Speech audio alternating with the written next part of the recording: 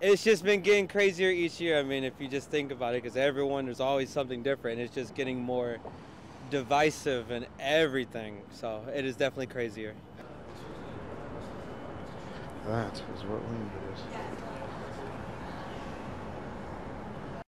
Certainly doing everything in our part to do what we feel is right to keep Trump out of office. 4 years ago, my wife and I, we live here in Detroit, we became poll workers for the first time and really enjoyed that experience. I was very proud of how Detroit turned out for that election and looking forward for a similar turnout. I'm still undecided right now, I'll be honest with you. I gotta hope maybe he's gonna have a change of attitude or something to show that he is actually invested in pushing past the identity politics of coming for, oh, Trump's the bad guy that's coming to destroy everything. But, I mean, we'll see, Well, out of the two, Biden is the better, but no one really likes Biden, but would prefer him over a Republican or Trump, especially. Do you think people will vote or will not vote? They'll definitely vote. It's especially in my community, people find voting very important, so. You guys? No worries.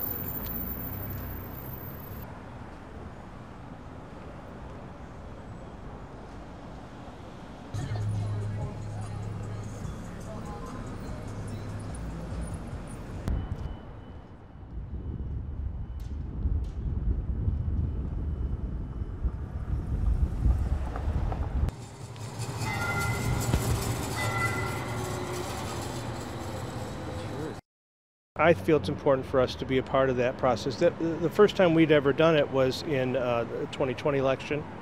And both my wife and I did it. We got different locations in the city, and our experience was fantastic. And then having to take the results over to the Ford Field, I think it was just a great experience. We were very happy the way the election turned out, and very proud of Detroit for turning up. We had no issues. It was all in all a really wonderful experience for us to be on the front lines of democracy, is what it felt like at the time, and we signed up to do it again in '24. As far as Michigan is concerned, Biden's pouring a lot of money into Detroit right now. Like, he's been visiting us a lot right now. So I think that's cool. But, I mean, either way, it doesn't make much of a difference to me.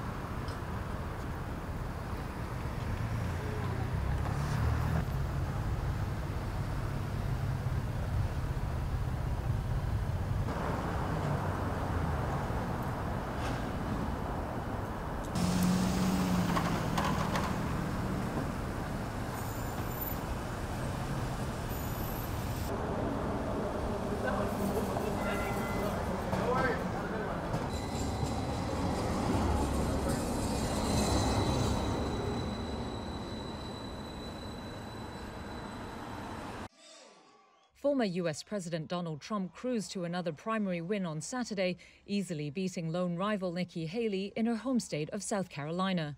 He had close to 60% of the vote, with 99% of expected ballots tallied, according to pollster Edison Research. There's never been a spirit like this, and I just want to say that I have never seen the Republican Party so unified as it is right now. Never been like this. It was the Republicans' fifth nominating contest in a campaign Trump has dominated from the outset, despite facing dozens of criminal charges. The big win will bolster calls from Trump's allies that his last-standing rival, Haley, should drop out of the race. But the former South Carolina governor appeared to have outperformed expectations, with Trump's 20 percentage point margin smaller than opinion polls had earlier projected.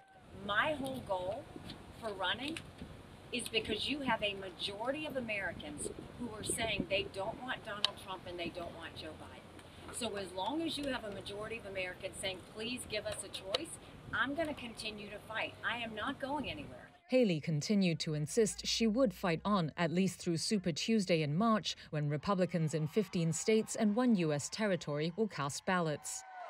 And we're headed to the Super Tuesday states throughout all of next week. However, Trump has already been campaigning as though he was the official GOP presidential candidate as he focused his attacks on Democratic incumbent Joe Biden. Before flying to South Carolina to watch ballot returns on Saturday, Trump did not mention Haley once as he addressed a gathering of conservative activists near Washington, mocking Biden and again claiming political persecution. I stand before you today not only as your past and hopefully future president, but as a proud political dissident. I am a dissident. With a massive lead in national opinion polls, Trump could effectively clinch the nomination by mid-March if he continues to win primaries at the same pace, just in time for his first criminal trial, scheduled to begin on March 25th in New York City.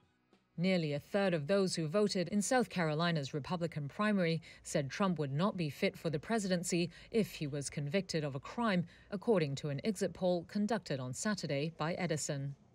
Free, free Palestine! Free, free Palestine! Free, free, free Palestine! Free, free, free Palestine! 130 plus days. I think I've given over 30, 40 plus speeches. We have to boycott. This is a real thing. It's not haram boycott, right?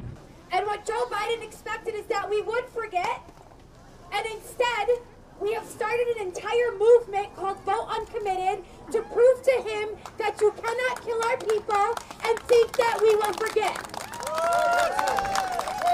So please go and vote uncommitted. And I'm reminding you that the uncommitted vote is a protest vote. That Michigan is a pro-Palestine state. That Michigan is anti-war. I want to drop a reminder here for everybody that you also have 435 House seats that are up for re-election this year. Ceasefire now! Ceasefire now! Ceasefire now! Shame on you, Biden! Shame on you, Biden! Shame on you, Biden!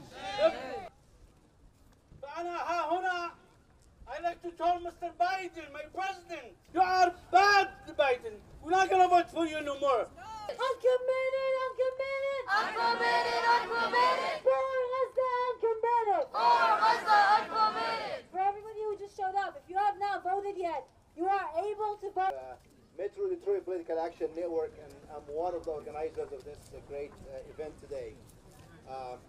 People of color, black and brown people who are standing by us. This is an international movement, and we will. Free, free Palestine! Free, free Palestine! Free, free Palestine! Free, free Palestine! Ceasefire now! Ceasefire now!